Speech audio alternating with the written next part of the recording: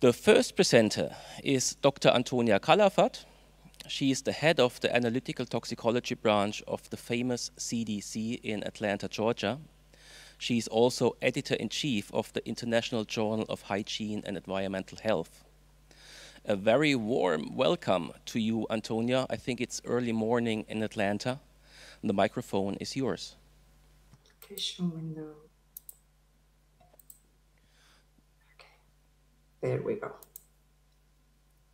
Well, good morning, everybody. It is my pleasure to be speaking today in a session shared by my beloved friend, Holger Koch, and talk to you about the work that we have been doing in the United States in biomonitoring through the National Health and Nutrition Examination Survey, NHANES. NHANES, many of you know, is a survey that is conducted by a CDC where I work, and is a sample of the US general population. Each year samples about 5,000 people going to 15 different locations in these mobile examination center units that you see on the left side of the slide, and provide results in 2-year cycles. Is a comprehensive examination and survey that includes a physical examination, collection of demographic and history data, medical history data, behavioral data from the participants, and importantly also collects biological specimens, namely blood and urine, which are the ones that we use for biomonitoring. Biomonitoring and NHANES has evolved throughout the years. For the past 35 years or so, we have almost 50 years actually. We have, initially there were no environmental chemicals, and through the first cycles of NHANES that were not ongoing and annual, and we started having a few more with NHANES 3, and starting with NHANES 1999, so about almost 20 years ago, we started including some environmental chemicals, about 100 of them. And now we are in, actually, these are data from the 2015-16, the latest public data, about 150, we are close to 400 now. It's important to know that in the way that we selected these chemicals was an open process that actually happened several years ago, about 15 years ago or so.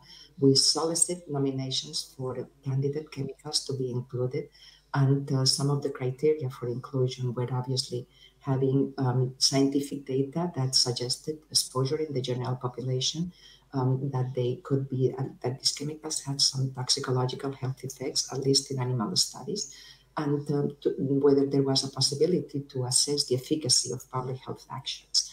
Obviously, we had to have adequate analytical methods, and we had to have either blood or urine for analyzing measuring the compounds.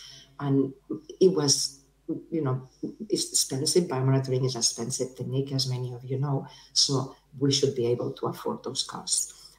Throughout the years, we also had been able to include some removal criteria, and then in some cases, if we find better biomarkers that, detection rates are going down or we're not seeing clear trends, then we're trying to stay up to speed, if you want, and then just making sure that we're selecting and measuring what is relevant. These results, these biomonitoring results, are different to what is happening in many other parts of the world, including for your HBM4EU initiative. Enhanced participants only receive select metal results. They do not receive most of the biomonitoring data. However, these data are posted publicly on the NHANES website, and they're updated monthly with any new type of data. May not always be the biomonitoring data, maybe some type of survey information, but all this data are public. And then what in our center, what we do in addition to all this public data, we prepare what we call the national reports on human exposure to environmental chemicals. This is a picture of the latest report in January of 2019. We're due for a new one. The 2019 report included data up to 2016. And an example of the display of the data is shown on the slide on the right side. Includes a breakdown by age, race, ethnicity, and sex, and provides information and tabular information on geometric mean, medians, and select percentiles. these reports provide the most comprehensive assessment of Americans' exposure to these select chemicals. And the little time that I have left, I want to just talk about the examples, some of the examples of enhanced use in public health. As the spokes in biomonitoring will, today I'm just going to talk about tracking temporal trends and identifying some emergent exposures. Biomonitoring is incredibly powerful, and one very important use is assessing temporal trends. This is an example looking at select perfluoroalkyl compounds, and we were fortunate to have data from enhanced 1999-2000, and these data are data collected before changes in manufacturing practices in the United States in the early 2000s. And I'm showing three examples with this geometric mean concentration on the y-axis and the enhanced cycle on the x-axis. And we didn't have serum in 2001, 2002. That's why there is a gap.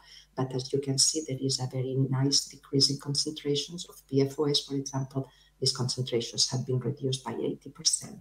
However, is important and likely because of the changes in manufacturing practices. If the chemical is not in the environment, there is no exposure, or exposure goes down. However, these PFASs are still produced in China, and because these are POPs, it's important that, and we live in a global world, it's important that we continue monitoring exposure to these compounds.